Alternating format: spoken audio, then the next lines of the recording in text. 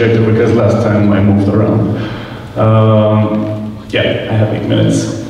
My name is Sebastian Vaduva. I'm here to talk to you today about our project, our platform. It's called Appcend. And I think I forgot my remote. Very next. Should try, yes, yeah. 5 months. I should try, yeah. So a little about ourselves. We're a team of 3 entrepreneurs. We all have software engineering background for 7 years each. And we've been working as a team for 3 years now, running our own software company. And what drives us together and what keeps us together is our belief that a fast-growing market demand needs fast coverage. And as we think of it, what other market is growing faster at this moment than the mobile applications market? Well, the answer is none. We're witnessing a market that's going to rise from a total of 7 billion euros at the end of 2010 to a total of $22 billion at the end of 2015. And a large chunk of this is the actual development of the applications. So this is a 300% increase market. And it's actually pretty easy to see because every day more and more organizations use mobile apps. For example, publishers use mobile apps to distribute and monetize their content. And a lot of businesses use apps to interact with their users and customers and gain new businesses. But there is a problem with this market. Because it's a new market and because the know-how is very limited, the entry barriers are very high. So it's difficult to get your app started with low prices. They generally cost around 4,500 euros for a small app to have it developed. And the main issue is with the time, because they're very time-consuming. I've said there that you generally need around 30 days to get a simple app going in the market. So what we've done, we've developed a solution, a platform. It's named Appcend, and it's the fastest solution for building, managing, and monetizing applications. And what we've basically done is replace the actual programming and coding with a powerful interface that can be accessed by anyone, and it's deployed in the Amazon cloud. And with it come a lot of tools, software tools, that help you design and manage the app. And for powerful users, for developers that know a little HTML or a little XML language, we have our own markup language that can really make the most of your applications. So, a little more about Appcend. It can easily integrate with any third-party software, any data source on the internet, content feed. And the apps that you actually build are unique and relevant. And they're cross-platform. They also work on iPhone and iPad.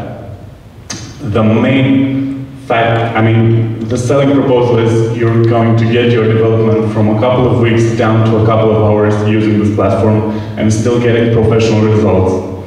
Because if we look at the competition and we'll Google build mobile app builder, you'll find a couple of answers. And what we've learned is that those services out there are just cloning machines. They use templates, you can build your app, but that app is no good. It actually sucks, you cannot use it, you cannot put your creativity to work. It's the same app replicated to more and more users. So what we're aiming for is small organizations who need a platform to get their mobile strategy going. And what we really want to focus on are value-added resellers. Why? Because if you can make developers and agencies rich by using our platform to sell mobile solutions to their customers, they'll love us, and that's it, we're good. And we're also targeting large enterprises who are in need of a complete solution to set up their mobile strategy. So, what have we done to date? We started in the beginning of May 2011 in private beta. We have 100 users signed in the platform that started over 150 apps that are currently in the making. We've converted already 7% of them into paying customers. We have 10 apps live in the App Store, and we're on track for over 100,000 euros turnover by the end of this year. And we also have Mr. Peter Barta as our advisor and partner in this project. We need 500,000 euros just to roll out this platform internationally. We're not satisfied with the results that we can get from bootstrapping it. We really want to roll it out into the US and Western Europe. We need to expand it to the Android platform. We're very close to extending it to HTML5 and having compatible web apps with all platforms. And by the end of this year, we want to have 250 apps built on Appcend. So this is my favorite part, the showcase. For those of you who have an iPhone right now in their pocket, please go to the App Store and download the Catalyst app, which is actually our test application, where you can see the work you do on the web interface. And what we've done to show you the power of the platform is build 3 applications. 2 of them are quite famous on our market. 2 actually came out, I think, a couple of days ago. And what you see here is the actual development time we needed to get those apps, as you see them there. And if you will compare them to the original apps, you see that there's no fundamental difference. They're just sketches. Their purpose is just to demo it, so we're hoping we're not upsetting anyone. So that's it. Thank you, and please, if you have any questions. Wow, under 8 minutes. Yeah. Thank you, Seb. I have Sure. a question. Can you point towards an app that you have on the App Store right now? Mm-hmm. You know, this is reproductions of those, but True. Yeah, we have, let's say, for example, H360, which is a news aggregator.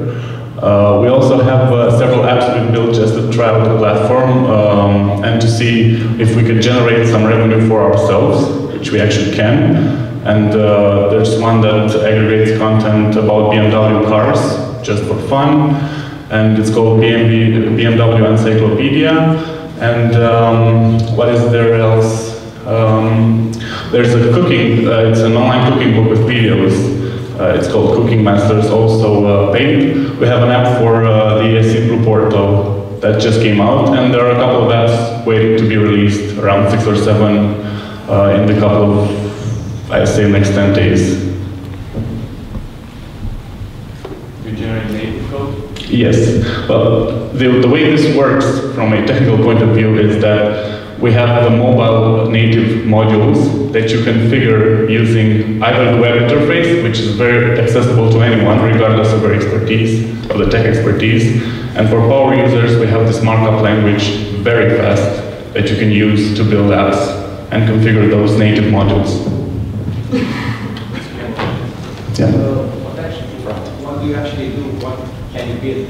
You are collecting information from the website? It's not just collecting information. That's just the integration part. You can integrate with any software and pull data and send data. So it's a two-way communication between our server and any third-party software. The apps you can build, it's actually, we're aiming for your creativity to be the only limit. But for the moment, let's say this platform is great for publishers and for people who want to monetize their content and who own digital content, publishers and so on, and want to build professional apps, so not just any app.